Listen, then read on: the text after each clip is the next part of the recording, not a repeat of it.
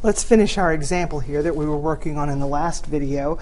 The last step that we've got to do here is find the signs of our first derivative function in order to find out where our function is increasing and decreasing. So what we're going to do is we're going to plug our test point values into our derivative function, and we're going to see what the sign is as a result.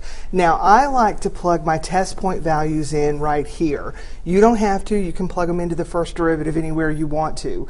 But I like plugging them in here. They're just easier to do. So if I plug in x equal -2 here, that yields me, and I'll kind of come out here and show you how I do it, that first set of parentheses is going to give me a negative value. -2 minus 2 is -4. If I plug a -2 in here, -2 plus 1 is another negative, and a negative times a negative is a positive. So that tells me that over the entire domain of this function, and the domain of this function is -infinity to +infinity, that from -infinity up to -1, my function is increasing. That's what it tells me. Now I'm going to plug in 0. If I plug in 0 for x back over here, I get a negative value. And if I plug in 0 for x, I get a positive value, and a negative times a positive is a negative. So I know from x equal -1 to x equal +2, my function is decreasing, all based on the sign of the first derivative. Now I'm going to plug in 3. 3 minus 2 is a +1.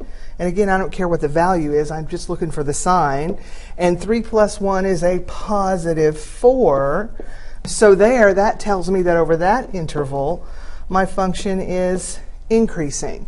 So I would answer this by saying f of x, my function, is increasing on the two intervals from -infinity up to -1, not including, we use parentheses, and from 2 to +infinity. One mistake that some students make is for some reason, they'll pick up a test point instead of their points right here where their first derivative equaled 0. Those are our points where our monotonicity is going to change. The test points are just for us to test to see what the sign of the derivative function is. And f of x is decreasing on the interval between -1 and 2. So there, I've shown the AP reader all of my work, every step in the process of finding the monotonicity of a function using the first derivative. I have found my first derivative, sorry, that was step number 1, set it equal to 0, step number 2, found the points where it equaled 0, step number 3, set up my table, found my test points, and found the sign of my first derivative, and then actually answered my question. So there's several steps involved in this process, so I want to make sure that we can do those. So where is f of x, and here's a different function, increasing, and where is it decreasing? So let's do the same process. The first thing that I would expect to see a student do is find the first derivative function. And that is the one, let's see, the 3 pops down front. 1/3 times 3 is 1, so that just leaves me an x squared minus 2x minus 3. The next thing I would expect to see a student do is set it equal to 0 and find the x values where that's a true statement. X, 3, 1 minus plus. Hopefully you can do that algebra fairly quickly.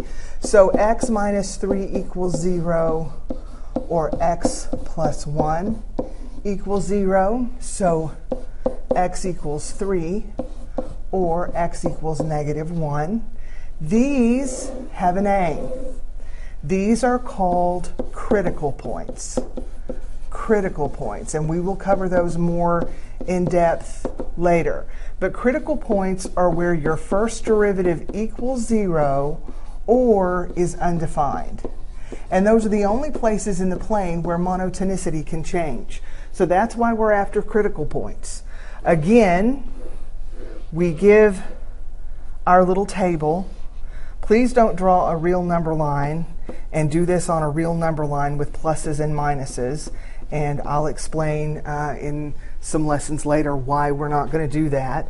Again, I have 2 critical points, so I'm drawing 2 lines out there. I'm going from the smallest critical point to the largest one.